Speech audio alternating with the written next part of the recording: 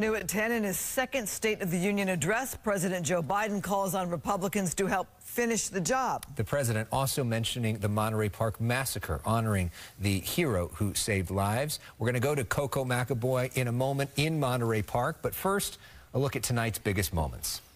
Mr. Speaker, the President of the United States. President Joe Biden gives his first State of the Union address with Republican Kevin McCarthy as the Speaker of the House. I don't want to ruin your reputation, but I look forward to working with you.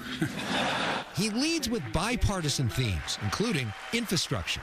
Tonight, I'm announcing new standards that require all construction materials used in federal infrastructure projects to be made in America. Later, some of that unity ends. Some Republicans want Medicare and Social Security to sunset. I'm not saying it's a majority. Let me give you, anybody who doubts it, contact my office. I'll give you a copy. I'll give you a copy of the proposal. Some Republicans, including Marjorie Taylor Greene, chanting, "Liar." We all apparently agree. Social Security and Medicare is off the books now, right? They're not to be started. The president's invited guests include the parents of Tyree Nichols, killed recently by Memphis police. Let's come together to finish the job on police reform. Do something.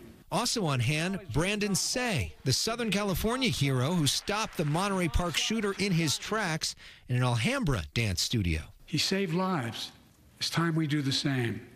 Ban assault weapons now. Ban them now. Once and for all.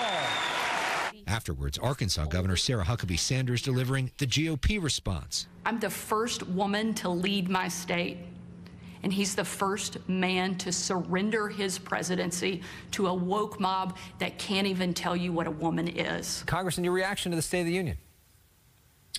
Well, I think the one word is disappointed. Republican Congressman Mike Garcia of Santa Clarita was not impressed. I was hoping to see a little bit more out of him, a little more accountability, responsibility, and looking for, more bipartisan support. Congresswoman Young Kim, Republican from Mission Viejo, wanted to hear more about China and the recent spy balloon. While that CCP surveillance balloon was shot down, there are a lot of questions that remain on what information was collected, what the payload contained. A different view of the speech from Democratic Congressman Ted Lieu of Torrance. Joe Biden gave a fantastic speech.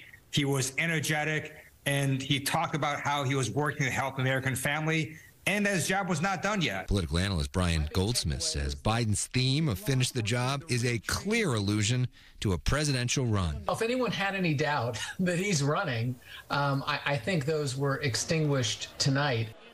So coming up at 10:30, we'll hear from former Monterey Park Mayor Henry Lowe, who was invited to the speech by Senator Alex Padilla and met with Brandon Say in Washington.